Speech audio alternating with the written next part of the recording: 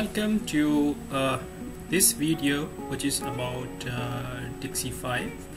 Digsi 5 is engineering and configuration software which is used for Siemens relays. My name is Muhammad Kashif, and I have over 16 years of experience in production and control in different countries. In Middle East, I have a training from related to production and automation from Germany, and I'm your instructor.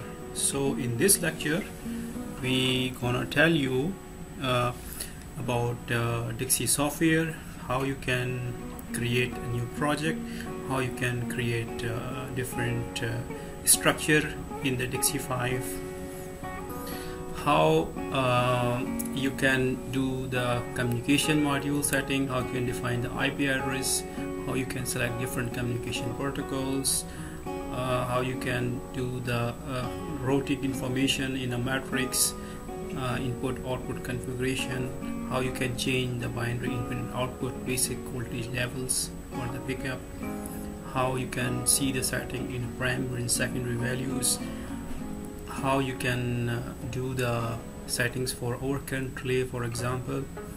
So all this information I have combined and shown in this training.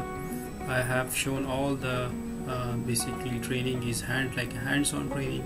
You will be shown actually Digsi 5 software, and you can see all the operation through this Digsi 5 software.